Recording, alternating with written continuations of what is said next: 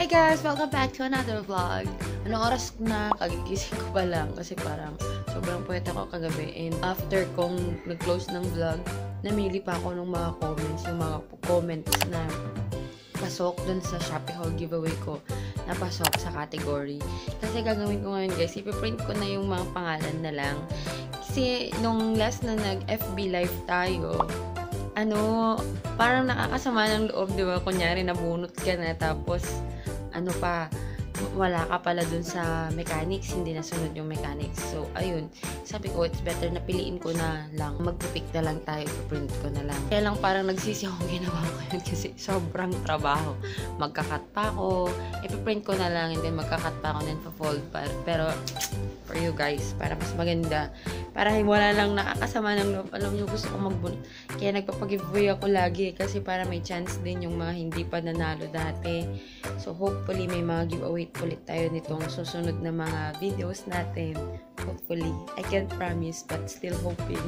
Para akong namaus, guys. Grabe kasi malamig sa Baguio kahapon. Nag-19. Hindi naman ganun kalamigan. Actually, hindi nga ako nag-jacket eh. Pero, umaambon, ganun. Tapos, sobrang tawa kami ng tawa.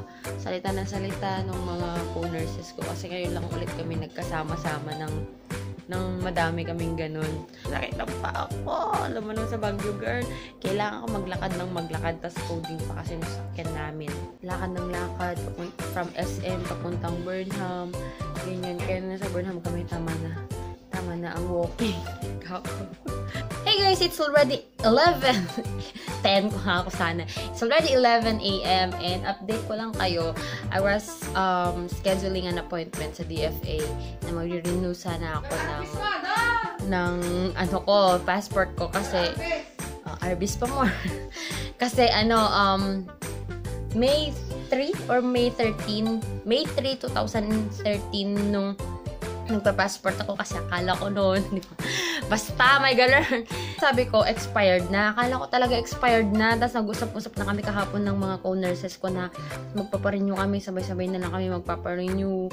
So, tagal din lang nag-reply. Ginawa ko na yung pang-applicant number 1 kasi pwedeng magpa-group appointment. Yung applicant number 1 ginawa ko na. 2 pages na yung natapos ko. Tapos yung pang-third, papag-renewal kasi kukunin nila yung passport number, tsaka yung date of issuance. Tapos nakita ko, yung expiration date pala niya, 2018 pa pala. Kaloka. Kasi, balak ko sana September, first week ako magre-renew. Lahat yun, fully booked na. August, September, fully booked na. Pero at least naman kasi yung DFA sa Baguio is just sa SM, sa baba lang. Tapos kung ano lang yung oras na appointment mo, yun talaga yung nasusunod ata. So, ayun. Pero, yun nga, buti na lang hindi pa expired kasi syempre, gagastusin ko pa, girl. Gastos na naman yan. Lahat kasi ngayon sa akin mag-expire next year. Driver's license ko mag-expire ngayong July. And then, August kasi yun yung birthday ko. And then, next year will be the expiration date of my nursing license, PRC license, tapos yung passport ko. Diba sa PRC may mga CPD na yan. Kaya kung nurse kayo or any profession, yung mga may CPD, di ko lang sure. Pero pag sa nurses, next year pa may implement yung CPD. Woohoo! Yeah! Nag-ipon na pa man din ako ng mga CPD na units ko. Pero, at least, pag mag-expire na next year yung sa inyo, for example, July pa mag-expire next year, you can now renew your license this year para wala na kayong isi-CPD. So, ang poproblemahin ko na lang is my driver's license and my nursing or PRC license na i-renew ko na lang September yung PRC ko, and then August kailangan ko yung driver's license ko kasi gagamit mo yun sa September. Kailangan kong mag-drive sa September. So, importante yon. Kailangan magawa yon ngayong month. And ang tagal mag-release talaga ng LTO dito sa amin ng license. Ewan ko ba kung anong mga pangyayari at bakit super tagal nila talaga mag-release. Nag-open ako ng YouTube ngayon guys and meron silang try out a fresh look for YouTube. So, pinapatry nila sa mga ibang tao. Parang pilot study. Parang ganun kapag ano, parang sa research yun. So, we're opening a preview of the new design to small group of people from all around the world. Let us know what you think by sending a feedback from, ayun, gusto ko. Ayoko nitong dark theme kasi parang depressing. Ano mo yun? Gusto ko yung happy na vibe. So, let's try this one. Try it now, sabi. Ayan. So, ganito yung bago. Parang walang pinagkaiba naman. Wait lang. Mag-incognito tayo. So, sa incognito mode, ito, parang ganito, yung old pa rin. So, let's try yung bago. Ayan. Very clean looking na talaga siya. Parang may highlight kung sino yung mga mga creator na pina-follow or mga sinasubscribe. Ayan. So, maganda nga. Maganda. Okay naman siya. Let's see kung ano bang feedback natin. Parang mas okay to para sa akin yung bagong layout nila kasi fresh looking lang kapag yung putihan na theme and then yung mga font niya mas malalaki. Pati yung thumbnail mas malaki. Hindi siya masyadong magulo unlike before na yung older version nila which is ang daming wala mo kung sinong subscriber kasi iba-ibang ganun. So, dito ngayon, per sinubscriban mo, ayun, isang line na siya, ganyan. Tapos, recommended, ganun. Hindi yung dati, lahat ng sinubscriban mo, lahat ng video nila nandun. Pero gusto ko rin yun kasi, meron kasi yung day na ino-open ko lahat ng sinasubscriban ko, pinapanood ko and nag-leave ako ng comment. So, gusto ko rin yun. Pero, let's see. Punta muna kami, guys. Hi, everyone! Today together, we will punta kami. And that's the view. So, she's my dress. Ano ba naman? Diyan pa yung mga uniform pala ni tita.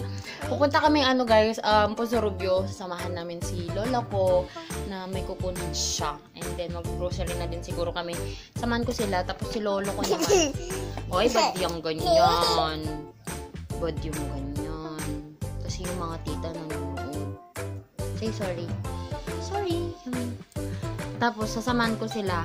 Si lolo ko naman, pupunta siya sa hardware something. Basta bibili siya ng door para sa CR namin kasi ongoing renovation nila dyan sa CR tsaka dung back gate namin. So, yun. And, hiwa-hiwalay kami mamaya. Kanya-kanya kami ng gagawin para mabilis. Kasi, 12:41 pa lang naman. Pero, dito kasi guys, pag nandito sila lola ko, ang aga namin magdidingin, mga 5, 6, dito na kami. Kaya dapat maaga kaming umuwi kasi madami kaming kailangan lutuin. Love you! Small sa akin na square, tapos sa'yo big. Oo, square yan. Square yung stop. Pindot mo na yung stop. Ay, hindi. Yung pagpa-focus pala. Say bye, everyone! Bye! See you later! On my face pala guys is just the eye white. Yung makeup base nila. Wait nga. Ay, yung shoes mo. Napaka mo na yung comforter ko. Ang gulo-gulo. Ito, facial cream na 3-in-1 kasi may SPF 15 siya. So, nag-moisturize lang ko ng Myra E. This one na walang SPF. And then, pinatong ko lang yan. Tapos, hindi siya na-focus. Tapos, pulbo. Yun lang. Tapos, kilay. Kaya, mas maputi yung mukha ko kita sa leg ko. But I don't care. Kasi I need the protection. So, yeah. See you later! Hey guys! So, papunta kami ngayon sa Urdaneta. Galing kaming galing kaming Pusurubyo and kasi dun sa Western Union sa Pusurubyo wala silang dollar daw. Tumawag sila dito sa Urdaneta. Yun, sila yung may dollar. Kailangan kasi namin dollar yung kunin namin na pera. So, ayun, pupunta pa kami. Sobrang hassle. Dapat sana naman may din sila, may dollar din sila. At syempre, may kasama akong bata. Ngarag na siya. Sama kasi ng sama kahit umuulan. So, talk to you guys later. Hey guys, we are back home from Urdaneta. Galing na kaming Urdaneta and medyo kami doon. Medyo nag-grocery kami doon. Bumili kami ng pagkadami-daming sibuyas! Sibuyas, friend! Courtesy of grandfather. Yan. Si manager. Mag-grocery tayo. Para to kay Bebe Kels. Gulo. Utong sitaw. Yan, garbanzo. Palm oil. Eto, dinala ko na dito yung akin lang kasi mga pang kitchen na yon. So, we have panty liner again. Basic yan. 2 kasi nagpabili din si mama ko. And then, of course, nag-haul na naman. Sabon nila mama ko. Madami pa akong sabon kasi yung kakahol ko lang. Sabon nila to, 2. And then, I have my dry rescue na conditioner. Yan. Tapos, ito yung nagugustuhan ko ngayon na sabon, guys. Pangalawang box ko na to. This is the Flawlessly You kasi sobrang bango niya. Yan yung ginagamit ko paggabi para fresh na fresh. And then, last, I have, ito, bumili na ako ng malaki, 330 ml na Cool Menthol. Gusto ko to. Gusto ko sana yung parang apple, kaya lang wala sila. So, ito na lang kasi nga, madali ako magka-dandruff kapag ibang shampoo. So, yan. Ayun guys, medyo magulo pa dito sa bahay namin kasi ongoing ang renovation. Kaya hindi rin ako makapag-film kasi laging may pumupukpok, may nag-welding. So, ayun muna tayo. But, mag-FB live ako mamayang 7 PM kasi pag 7, halos tulog na lahat dito. Diba? Ang aga nilang natutulog kasi lahat sila pagod. Cut ko na lang siyang dito sa may cutter na to. Ayan. Para mas madaling matapos. Kasi pinili ko to eh. Pinili ko tong method na to eh.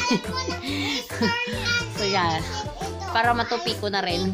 Hey guys! It's already 7 PM and mag-FB live na tayo! And nandito na yung mga bubunutin natin. 100 plus yan. So, yes! Are you ready? Yeah. Are you ready? And how about our viewers? Are you ready, guys? Yes! See you on FB! Ayun, na-announce ko na yung winner and the winner is Rexy Andrada, but still, I'm going to keep these things kasi binigyan ko lang siya ng 24 hours to send her details to me para masend ko yung kanyang mga products or yung mga treats natin. And hindi nagpo-focus ang lens natin. Come on, focus. Hindi siya nagpo-focus. Ayun, so I'm going to keep these things. Ang hirap ko man din, pinold-fold. Grabe talaga. So, yun na lang, guys. And mag-shoutout ako. Antayin ko lang yung mga comments niya sa Facebook hanggang mamayang mga 10. Doon ko na lang i-end tong video na to. Hey guys, it's the next day. Sorry, nakalimutan kong i-close yung vlog ko kagabi. But yeah, I'm doing it now by doing a shoutout sa mga nag-join sa mga FB live natin. So, hi to Sis Danalyn Bernardo. Siya yung first winner natin nung first natin na giveaway natin. And then, hi to Via Labestre. Hi to Jeremy Fernandez, Aya Bernabe, and sino pa ba yung mga? And hello kay Sis Mara de Vera. Then, hello din kay Crisologo Lapitan. And then, kay Bakikos, Regina Ligon and Reina May R. Reyes. L.A. Joson. Then, Charles de Guzman. Hello, hello. And then, kay Daryl Tagyam. Ayan, siya na yung pinakalas din sa Actually, siya yung una ata na nag-comment sa FB Live. So, thank you so much sa mga nag-join sa FB Live and sa mga nanonood ng replay kasi sabi nyo nga, iba-iba kasi yung schedule nyo kaya syempre hindi naman tayo makakapagsabay-sabay lahat na manood. So, thank you so much guys, and kung hindi kayo yung nanalo, it's okay, madami pa dyan. Madami pa tayong pile for giveaway. So, sabi nyo nga, mas gusto nyo ng surprise na lang yung pag-giveaway. So, iwin natin yung girl na pa-surprise na. So, yeah, see you guys next time. And kung hindi pa kayo nag-follow sa Instagram ko and sa Facebook ko, the name is JoieOfMia. And then, subscribe na din kayo guys kung hindi pa kayo nakaka-subscribe. And like this video if you do like it. And I'll talk to you guys on my next vlog. Bye!